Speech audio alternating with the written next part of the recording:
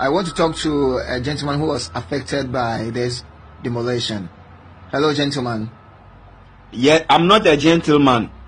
I'm not a gentleman. Talk. Please, don't call me gentleman. Please, if you see me, am I a gentleman? Please, I would like to know how you are affected by this event taking place. But you see, I'm affected. You are asking me. You want to see the way I'm affected. I'm affected already, and you are asking me.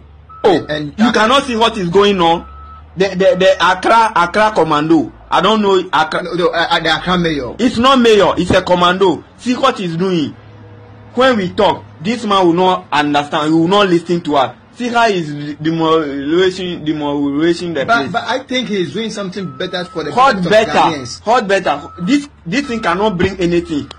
After it, I want they should stop. It's not we who is making the flood is coming through. But look at the number of people who... The rubbish we do. Our ministers are present when they drink sachet water, they throw it in the gutter. Then right now you are coming to break our mansion. So now I think that he needs to pave way through those places. But if you want to pave the issue, do the gutter past the air, not the place human beings are sleeping. I don't know, because of idea we'll be doing some kind of thing, destroying things. Right now, see how he's destroying our mansion. But please, let's take it easy.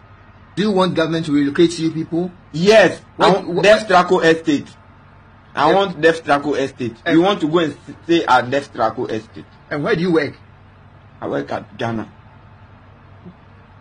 Which company, please? Ghana. Which company? I'm a Ghanaian. I work in Ghana. What's your take-home salary? Home.